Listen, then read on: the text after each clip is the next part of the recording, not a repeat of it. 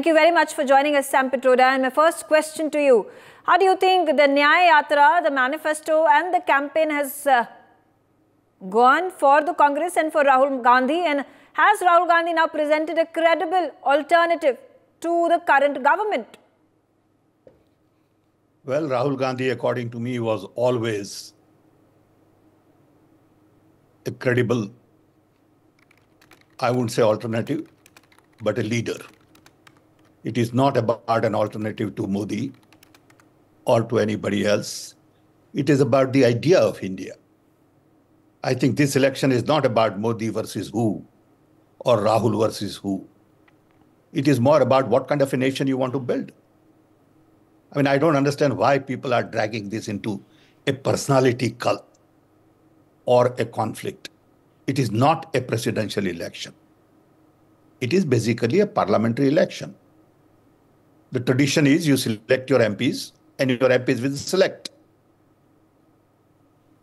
Why are we all, especially media, making this a presidential election? It's not fair to our constitution. It is not fair to our voters. And I don't think you all are doing service by having that kind of a mindset. So, going back to Yatra, had huge impact, both Yatras, and manifesto is for you to judge. It depends on what you believe in. If you believe in an India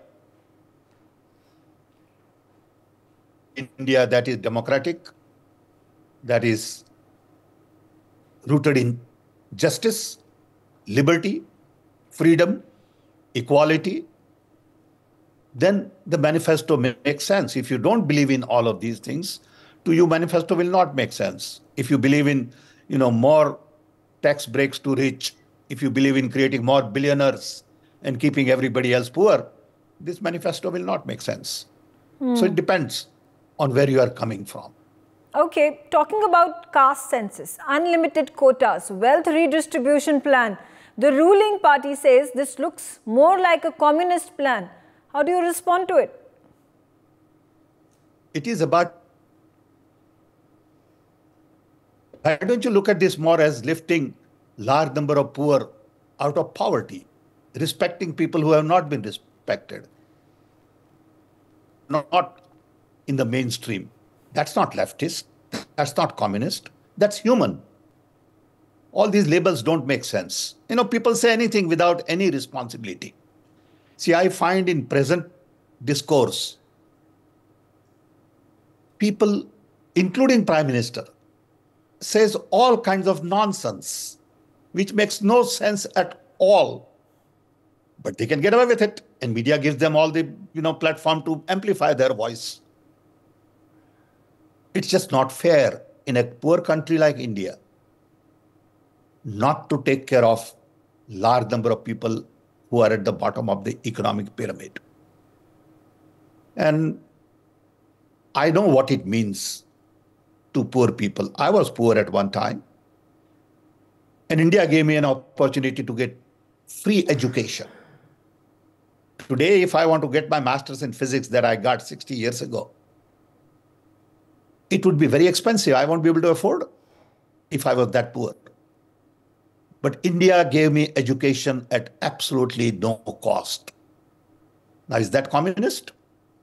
All the IIT graduates who are making millions world over and making contribution, they graduated with very little tuition. Is that communist? I mean, what are you all talking about? I don't understand. So we need free education as much as possible. We need free health service. Earlier, we were not ready. Now,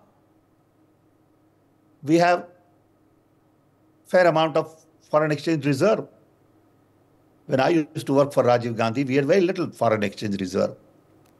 Now we are sitting there with $600 billion worth of foreign exchange reserve. It didn't happen overnight. It took 50 years to get there. Believe me, it didn't happen in the last 10 years. Don't be under wrong impression. All these IIT graduates and all the technology innovations and digital India did not happen in last 10 years. It is blood and sweat of people who worked for 40, 50 years.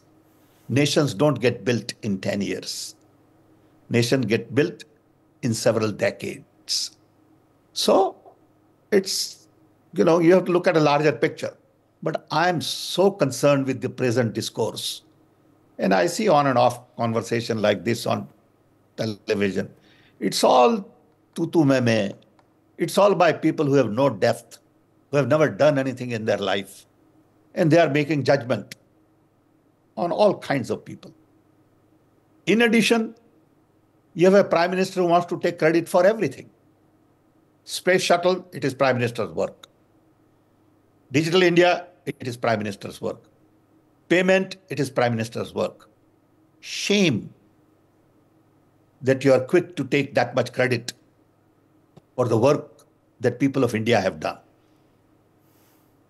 I'm puzzled. Okay, why these things go on unnoticed? Okay.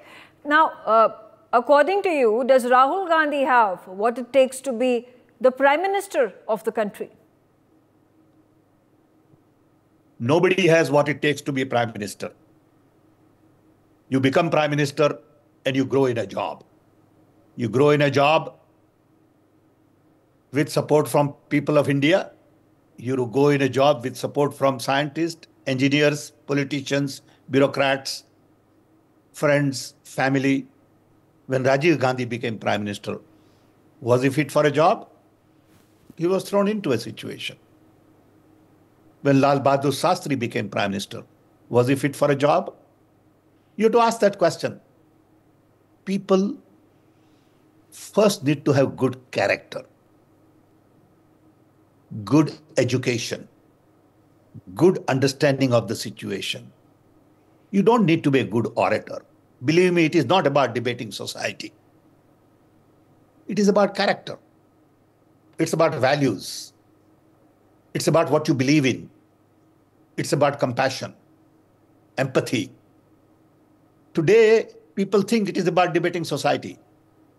You lie, you debate, you prove somebody wrong on the stage and everybody claps and says, oh, what a great leader. Shame. And this is going on world over. It's not just in India. That's why authoritarian regimes have become more visible world over. Because there is no substance.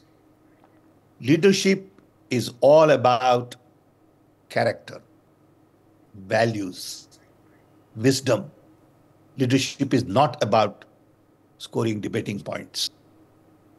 Where is the line between criticizing the government and criticizing the country? Oh, there's a big difference.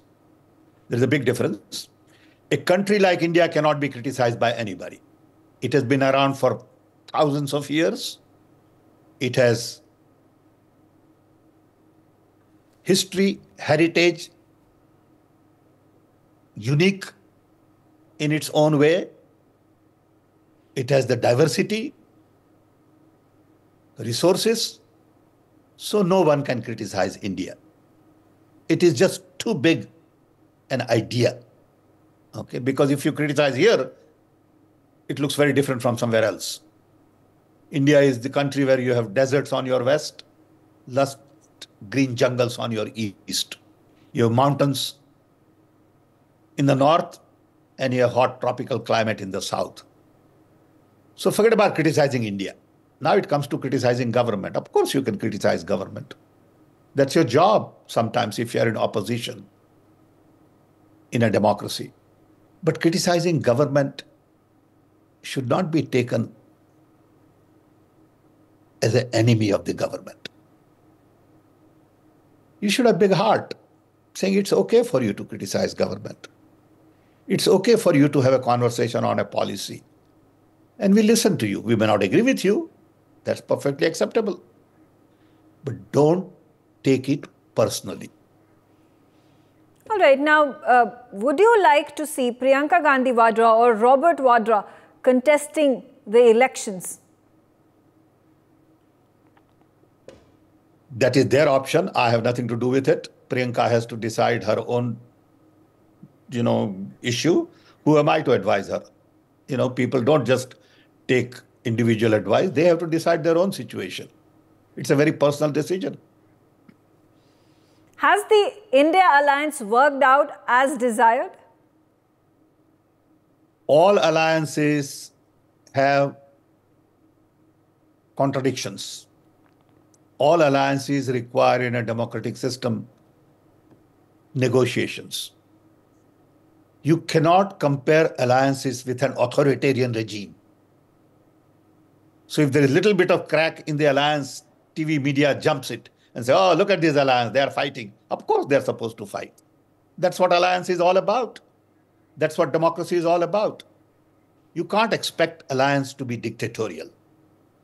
By definition, alliance is more democratic, more accommodating, open to negotiations, conflict resolution.